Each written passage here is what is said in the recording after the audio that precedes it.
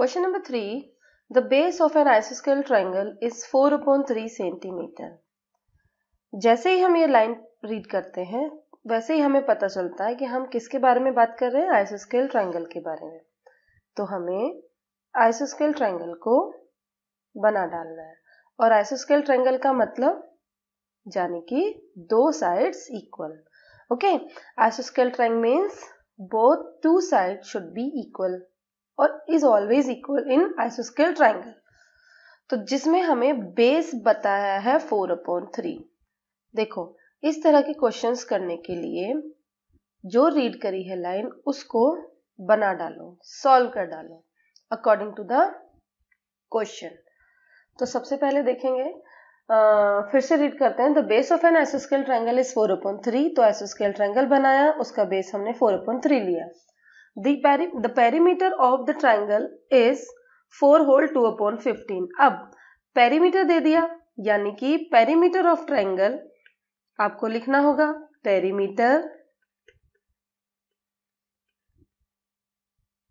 Perimeter यानी कि perimeter of any polygon, किसी भी पॉलीगन का पेरीमीटर फाइंड करना है. तो सबसे आसान मेथड, सबसे आसान formula some of all sides. हमें सबसे पहले क्या लिखना है, सम ऑफ ऑल साइड्स. तो ये हमारा पेरीमीटर आ जाएगा.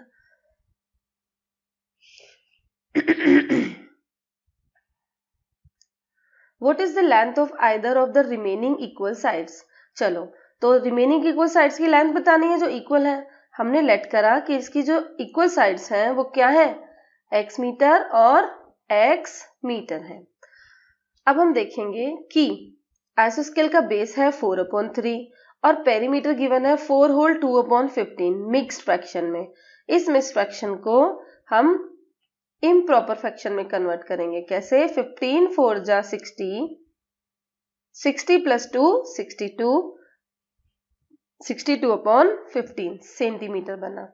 हमें पेरीमीटर किस में गिवन है, सेंटीमीटर में. यस, तो हम जो लेंथ है उनको भी क्या लेंगे, सेंटीमीटर ही लेंगे. इसको हम मीटर नहीं लेंगे.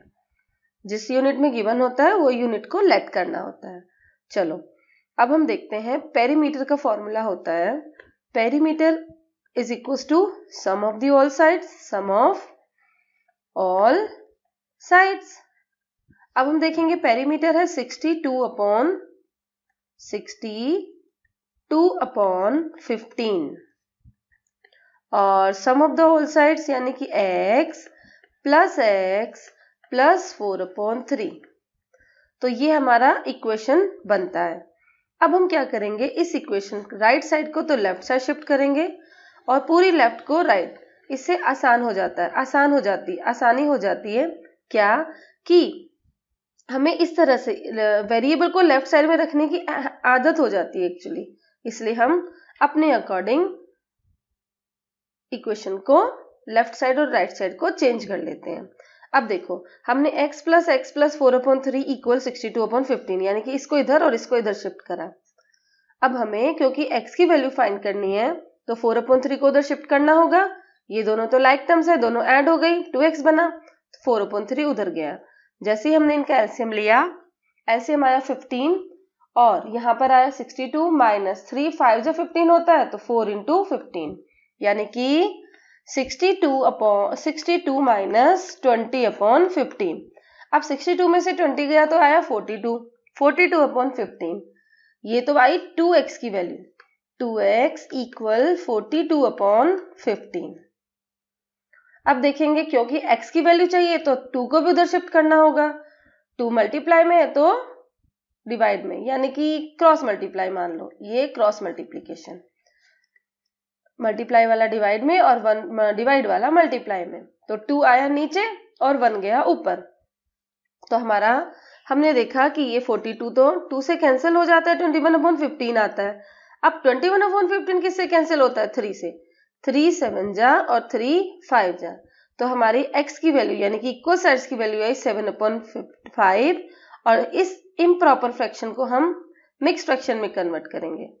एक बार याद करें कि कैसे चेंज होता है. 5 1 जा 5, सब्ट्रैक्ट करा, आया 2, यानी कि डिनोमिनेटर तो हमेशा डिनोमिनेटर ही रहता है। डिवीजर को क्वेश्चन से मल्टीप्लाई करते हैं, 5 1 जा 5 और प्लस 2 रिमाइंडर ऊपर आ जाता है। इस तरह से हमारी इक्वल साइड्स बनी 1 होल 2/5 सेंटीमीटर। अब सेम इसी क्वेश्चन के जैसे क्वेश्चन नंबर 3 की तरह 2 प्रैक्टिस क्वेश्चन आपको दिए गए हैं। इन 2 प्रैक्टिस क्वेश्चंस को सॉल्व करो और चेक करो कि आंसर सेम ही आता है।